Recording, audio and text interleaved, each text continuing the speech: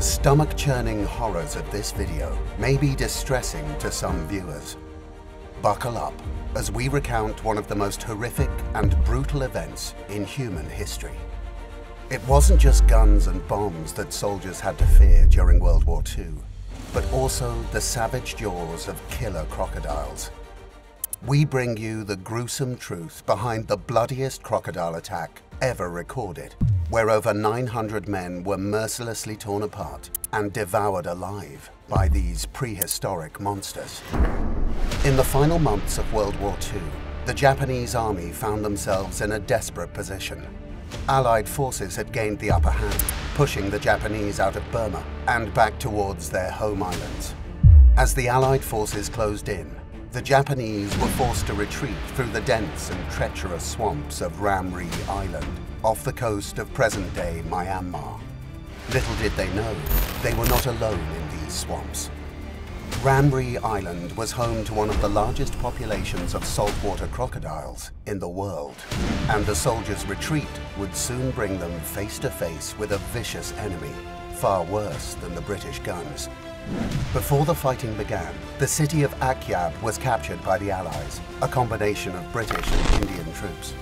By the 2nd of January 1945, a plan was made ready when it was apparent that the 14th Army's advancement into central Burma would go beyond its airbase range of Imphal and Agartala in India.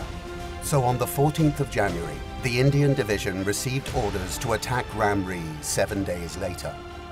When the real battle began, the beachhead in Ramree was secured by a motor launch and a landing craft that landed on the beaches west of Chowk Phyu, a small town on Ramree Island. The British assault troops were delayed for a while, but soon got moving. The next day, the beachhead was taken over by the 4th Indian Infantry Brigade. Right after landing, they proceeded to occupy Chowk Phyu. They also occupied My In and Yambauk, but soon encountered resistance from the Japanese troops. The Japanese defenders at Yambauk were put under pressure, but they refused to give in, although the British soldiers followed up closely in case they succumbed. Landing on Chiduba Island in the Bay of Bengal, the British Royal Marine Force found it unoccupied. The Japanese soldiers found the Marine Force and resisted them with stern determination. But the British Army had their Indian backup. And so 2 infantry brigades reached Chiduba and relieved the Royal Marine Force after taking control over more parts of the island as they came. So when the British Army outflanked the Japanese stronghold, over 900 Japanese defenders abandoned the base and moved to join more Japanese soldiers across the island. But the Allies had already taken over parts of the island, so the Japanese soldiers were in a tight position. Trying to get across the island, the Japanese soldiers were met with a choice: to either pass through the 16-kilometer mangrove swamp or surrender to the British Army. Having controlled the island for some time, the Japanese soldiers knew that the island was home to crocodiles, but believed that they posed no threat to them. Little did they know that they were about to face a terrifying ordeal. On the night of February 19, 1945, the British forces launched an attack on the Japanese soldiers, forcing them to flee into the mangrove swamps. The soldiers found themselves trapped in the swampy waters, surrounded by dense vegetation and with limited visibility. To avoid detection, the soldiers moved slowly and cautiously through the swamp. The escape started well. Soldiers were slowly making their way through the swamps. Some soldiers were slower than others, and a few stragglers started to fall behind. It was at this point that the horrors began. The ordeal started when a group of soldiers heard a stomach-churning scream. As they quickly turned, they saw their comrade being dragged under the water by 3 giant saltwater crocodiles. Limbs were flying in the air, and the water turned bright red. This is when the real frenzy began. The sound of the horror and vicious movements of the first attack woke hundreds of sleeping saltwater crocs within the swamps. The soldiers then realized the true horror of what they had walked into. During the following hours, the soldiers were in a state of shock as they watched the crocodiles drag their fellow comrades away. The reptiles were relentless, and it seemed that there was no escape from their jaws. The soldiers tried to defend themselves, but their weapons were no match for the powerful jaws of the crocodiles. They had no choice but to flee deeper into the swamp. The crocodiles attacked in a terrifying manner, using their powerful jaws to crush and drag their prey underwater. With lightning-fast movements, the crocodiles were able to quickly subdue the soldiers, leaving them with little chance of escape. Witness accounts from some of the few survivors of the attack stated that the crocodiles killed the soldiers in several ways, including drowning, suffocating, crushing them, or simply removing their limbs with their razor-sharp teeth in violent, powerful movements. What made matters worse was the weeks leading up to the event, the Japanese soldiers had hunted much of the crocodile's natural prey, as there were 1,000 hungry soldiers to feed. This left the crocodiles agitated and hungry. The soldiers waded through waist-deep water, trying to find higher ground, but the crocodiles were everywhere. The reptiles attacked from all angles, and it was impossible to defend against them. Some soldiers tried to climb trees, but the crocodiles climbed after them, dragging them down to the water. The soldiers were becoming exhausted, and their morale was plummeting. They could see no end to the attack, and it seemed that they would all be killed by the crocodiles.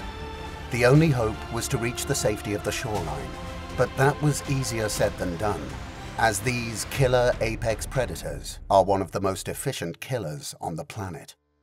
Saltwater crocodiles are the largest crocodiles in the world, with unique strengths and behaviors. Growing up to 19 feet long, these creatures hate surprises and are pretty reclusive and shy. They are one of the few animals you don't want to sneak up on. But as proven repeatedly, being shy doesn't mean zero killer instincts or a lack of brute strength. They are known to have the strongest bite force ever measured in an animal. With such brute force, they can crush a human skull in one bite. And this is why they are one of the most lethal animals on the planet. Compared to their gator cousins, these giant lizards inflict severe damage, and they are also very territorial.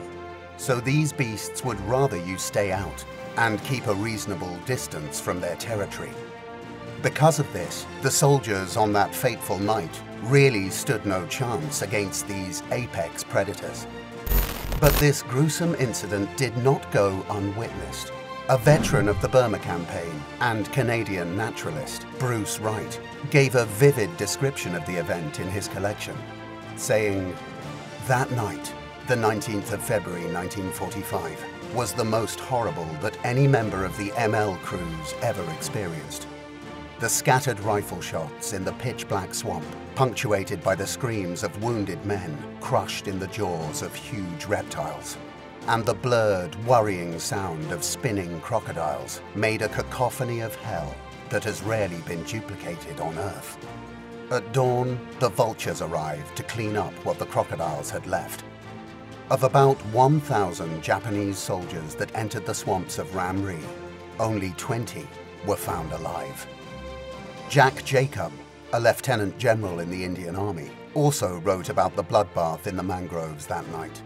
Recounting the experience in his memoir, he said, "Over 1,000 soldiers of the Japanese garrison retreated into the crocodile-infested mangrove swamps. We went in with boats and interpreters, using loud hailers asking them to come out.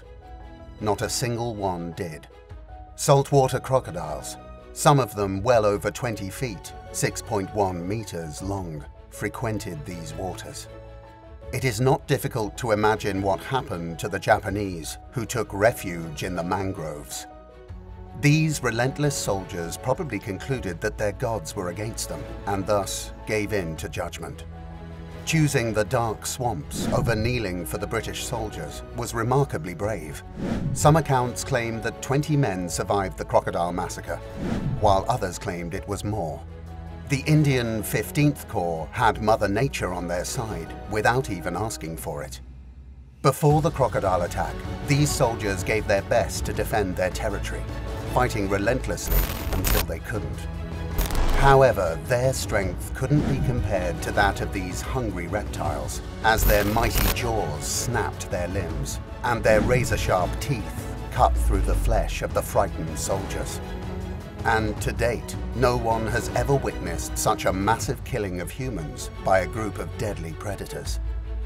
The saltwater crocodiles of the Ramree mangrove swamp truly made history.